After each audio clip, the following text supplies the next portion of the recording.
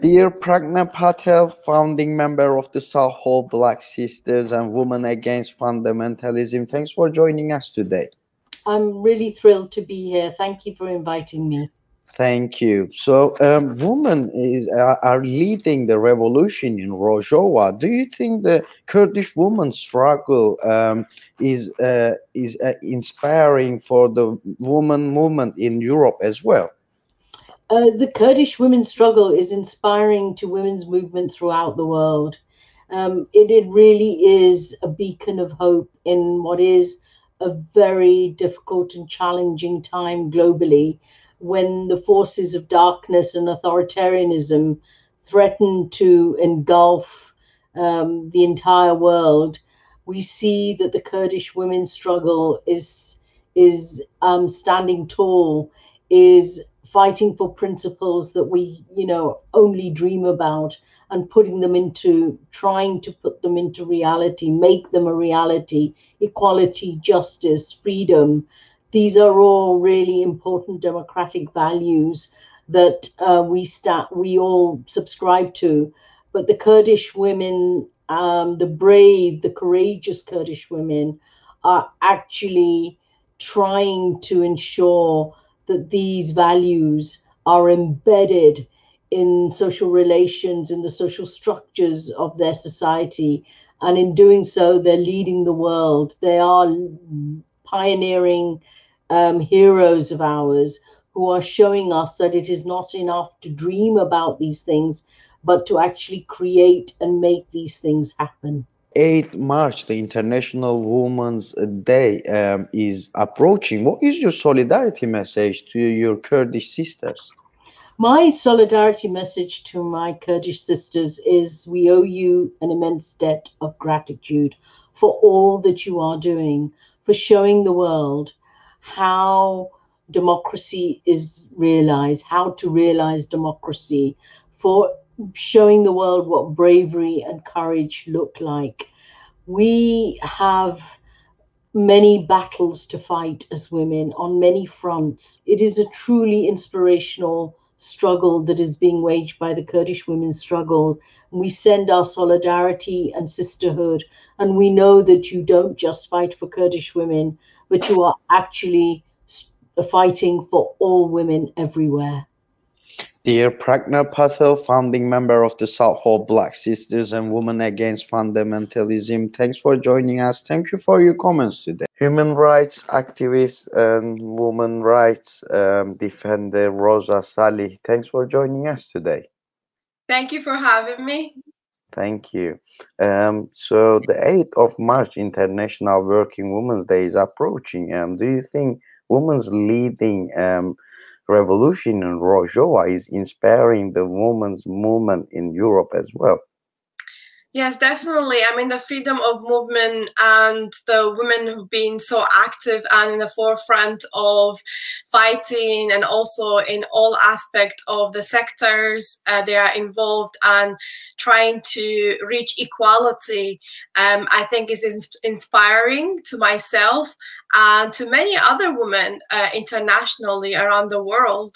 And personally, I've become very active because when I see the women are, kind of fighting for equality and wanting to achieve that equal representation is so important, and that's made me to be more active and really speak out more.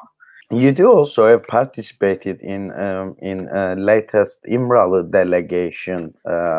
It was an online meeting. Yes, it was a very meeting. Yeah. What was the outcome from that meeting? Very short, very briefly. Also, I would like to ask you the Öcalan's Kurdish leaders, Öcalan's ideas about the woman equality. Do you think the women in Europe, do they know enough about the Öcalan's ideas? I think it is spreading. Yes, definitely. I mean, the co-chair principle, as I think, the theoretical is behind it is Ocalan, and many people are getting to know that notion, what actually means to have representation of women, like co-chair of men and women. And I think through that, we can achieve equality of both sexes. So yeah, I mean, the delegation was very inspiring to me. There was many impressive delegates involved. One particular used to be in the Iceland government. So it kind of gave me hope that, the Kurdish people are not alone, and we have international solidarity and people who care about democracy and human rights and women's rights in the Middle East, and especially in Turkey. Turkey has become very repressive of women's rights, and violence is being used against women as a tool of war, and I think that is. We found out from our fact finding of our delegation that violence is used against women enormously, and we want to we have highlighted that issue in the report, and I hope many people will read the report, and the report will also be circulated to member of parliament and human rights advocates and many other groups around the world. The women, especially the Kurdish women politicians in Turkey, are under a very big pressure under the Turkish Erdogan's regime. So what is your solidarity message, first of all, to Kurdish women in Turkey, the politicians especially, also to the struggle on the 8th of March? Very short, very briefly. Yes, my message would be for the women is to stay strong, and that you are not alone, that we are actually with you in spirit, and we understand your struggle, and we will do everything we can internationally to support you, and ask for the European human rights and the United Nations about women's rights violation by Turkey. And I think the struggle to stay strong, really, that's my kind of message to the women. Dear Roza Salih, human rights activist and women rights campaigner, thank you for joining us. Thank you for your message today. Dear Sarah Glynn, a woman activist, a woman rights campaigner, thanks for joining us today. Thanks for having me. Thank you. What is your solidarity message to your Kurdish sisters? We're so inspired by what you're doing. We want to support you in any way we can and learn from you. I just think the way that you're bringing about practical change in society, and I've been there and seen it, is really inspirational. We've seen how, particularly in Turkey, violence against women is increasing, and we'll go on supporting you in fighting against that. But as I say, and also learning from you, you're supporting us in what you're doing as well. So it's bringing it all together, but bringing the personal change and the societal change, and not just saying, well, we'll change society after the revolution, but making the revolution part of life. And I think that's what's so inspiring to us. So just keep on keeping on, and we're with you. Dear Sarah Glynn, a woman activist and a woman rights campaigner, thank you for joining us. Thank you for your comments today. Okay, I hope that was helpful. Thank you. Women rights activist from the KSNG and Women's Strike Assembly, Katie Higgins. Thanks for joining us today. Thank you for asking me. Thank you. So do you think women's leading revolution in Rojava and Kurdish women's struggle is inspiring the women movements in Europe? Definitely. The Kurdish women's movement provides huge inspiration to women's movements all over Europe and for us in England, Wales, and Scotland as an example of collective women's struggle. So here we work and organise from our different positions in solidarity with each other as women, as mothers, as workers of different experiences and histories. And all of this work stands with our Kurdish sisters and with revolutionaries everywhere fighting for the liberation of women across the world. We seek to learn from the organisation and leadership shown to us by the women's movement in Rojava, but in all parts of Kurdistan.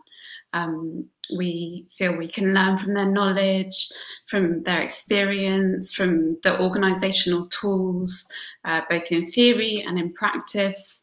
We can learn from their successes, and we really hope to strengthen our own organising in our own context by building relationships with the Kurdish women's movement here where we are, but also in extending international solidarity with the women who are fighting, as I said, in all parts of Kurdistan.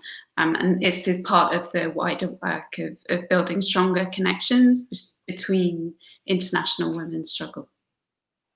Thank you. What is your solidarity message to Kurdish women's struggle on the 8th of March, International Women's Day? So on the 8th of March, we will be joining our sisters of the Kurdish Women's Initiative here to take to the streets.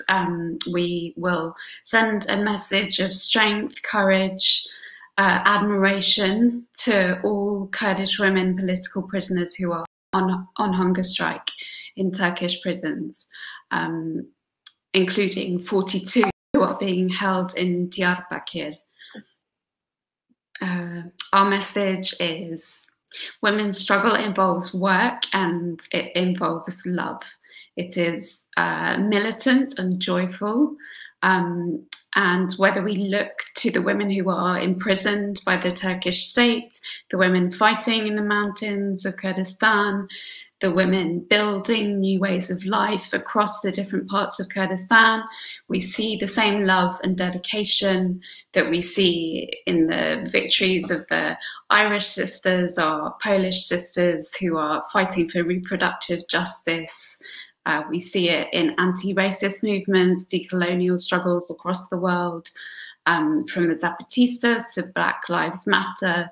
So on International Women's Day, our message is that we call for unity and solidarity against femicide and in defense of free life and free society everywhere. Jen Jan Azadi.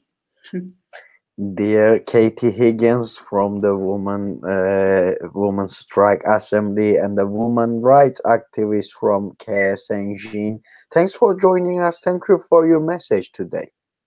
Thank you. Thank you.